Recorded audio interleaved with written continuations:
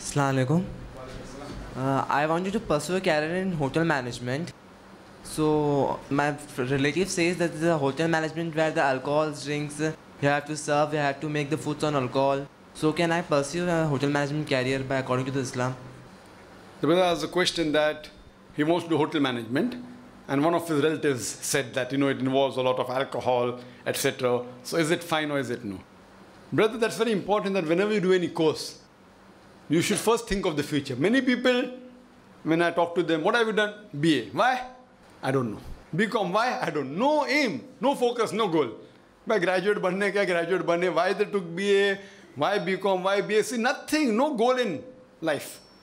I want to go to college, fine, enjoy. Then 12th, abhi kya karenge? 12th ho gaya, abhi kya? Abhi graduation. Kya mein karenge? Jisme mila usme karenge. So the thing is that first we should have a goal. So the point is that if you're doing hotel management, fine, there are some areas which will be difficult for you to pursue. So if you have your mind very clear, not that hotel management per se is haram as a whole. Yes, in hotel management, if you feel that fine, I want to do a job, I want to be a waiter in a 5-star hotel, then out of the question. All 5-star hotels, except in Saudi Arabia and some countries, or Sharjah, it has to serve alcohol. If you say that fine, I want to do a course, I want to become a purser, or an air hostess, a lady says, or a purser, fine, there you have to serve alcohol. Unless you want to be an air hostess in Saudi Airlines. Or most of the airlines, they serve alcohol. So you should know the pros and cons. So in hotel management, it's not like that 100% all the jobs are related with alcohol. But many jobs are. If you're looking at 5-star category, most of them involve, yes. Or unless you may want to start your own hotel. Fine, you can start a 3-star hotel, a 4-star hotel, or apply for a special permission of 5-star without alcohol.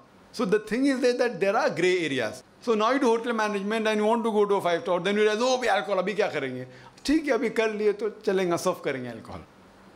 So you should be very clear in your mind. So if you know all the drawbacks, that yes, in hotel management there is involvement of alcohol, but you can very well stay away from it also.